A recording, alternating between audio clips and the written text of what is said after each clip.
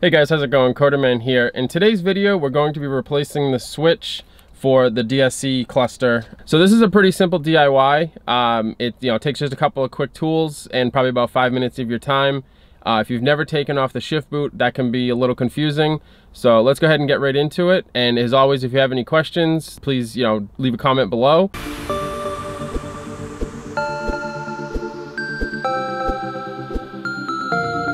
So you can see right here, these are the buttons that I'm referring to, and actually I can show you real easily how brittle they are. This is not from abuse. These buttons over time, they just get flimsy, and in one case, what is it? I think DSC off comes off. I went ahead and grabbed from FCP Euro because it turns out that they sell pretty much everything for BMWs. I went ahead and grabbed a replacement one. So I'm basically gonna go through the process now of how to install that. So here's everything you need for the DIY. I basically just have a trim puller. It's plastic, doesn't mar. I have a little hook to get one of the buttons. First step, of course, is to pull out the shift boot.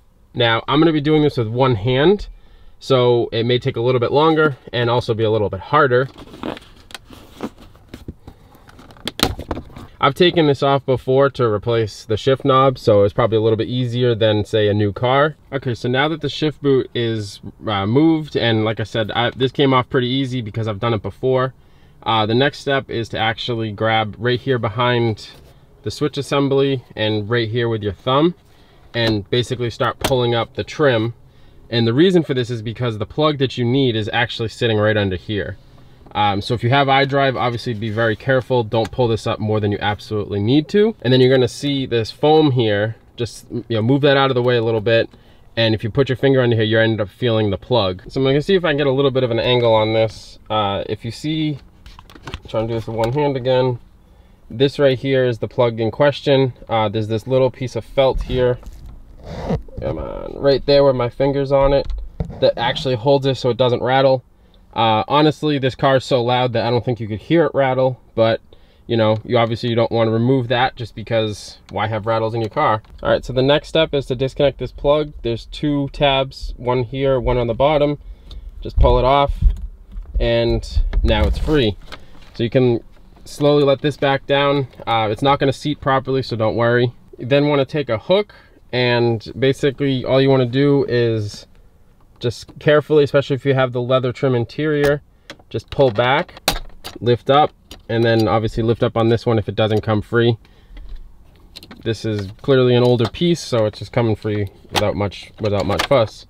So then you just basically pull out the old switch and toss it aside because you really have no use for it. And you just basically take your new switch, brand new, buttons all work. This is from a newer model, but it still works, and it has actually traction control off is now a little picture.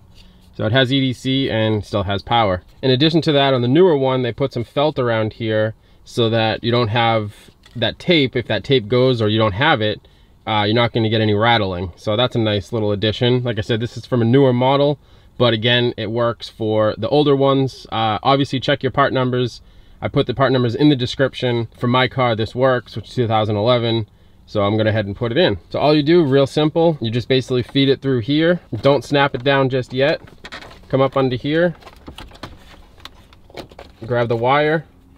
And again, I'm gonna have to put the camera down, but basically just connect it underneath like you disconnected it. So now that the wire is in place, basically just seat it on the bottom first, just like that, and snap her into place. And there you go, installed. Now just make sure that your wire under here is routed. Put this felt back, and then of course put your shift boot back. So let's go ahead and do that now. So now that the trim piece is all in, basically the last step on this install is to put the shift boot down and connect it back to its clips, and then just push down your leather, which on yours is probably going to be all one piece, so it's going to be a little bit different. And that's it. That's the install. It's very simple.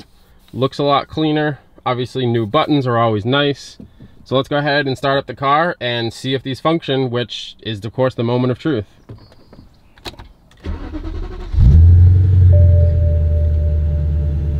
So we got power. We got EDC. And there's no light here, but on the dash it shows, if I zoom in there, right there, it's showing traction control, so I can turn it back like that. Let me kill down the exhaust so I can actually talk over it. So yeah, there you go. All installed, takes but a few minutes, but at the end of the day, it cleans up the interior, makes it look nice. I was actually looking for, hold on one second, let me shut the car off.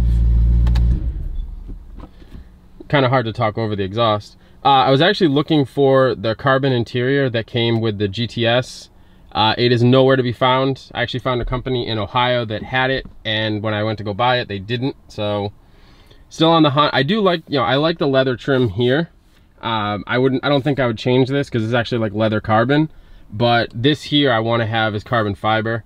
There actually is a company, Auto Technica, that makes it, but it's aftermarket, so I'm not sure how good it's going to look. And then, like I mentioned before, I'm going to be doing, this trim piece right here, which is just a matter of a couple screws back here. But, if you've never done it before, I'm going to be making a video on that as well. And then last but not least, I'm going to be replacing these buttons so that this all looks clean. And then, basically the interior will look pretty much as good as new. The interior is a little bit dirty, but we're coming out of winter, so I'll be getting a good detail soon. Car is now on summer tires. I'm sure if you follow me on Instagram, you saw that I'm still looking for wheels, but unfortunately haven't found any. And, at the end of the day, I actually like the ZCP or the ZHP wheels a lot. So I'm not sure if I'm going to be replacing them. So hopefully this video was helpful for you. Like I mentioned, all of the part numbers in the description below. If you have any questions on the installation, definitely leave a comment below. Please like, subscribe, and share this video, and I'll catch you guys in the next one. So a couple of weeks ago, I actually mentioned that my wife and I are starting a new venture, and I kind of alluded to what it is. I said that it does good and all that good stuff, but realistically, it doesn't give you a lot of details. Well, what my wife and I are doing is I'm taking my experience from this channel, and her and I are actually creating another YouTube channel completely separate of this that focuses solely on foster care. So it'll be, light on the updates for our own foster kids, but more on helping other parents that want to be foster parents or people that are already in it and have questions. We just want to basically give back our experience and then our continued experience daily. At the moment we have twins, and we've learned a lot even with this placement, and we've learned stuff through every placement that we've had. So like anything that I do, my wife is also excited about it. She wants to come onto the channel with me, and we're basically just going to provide insight and our feedback and personal experience with fostering.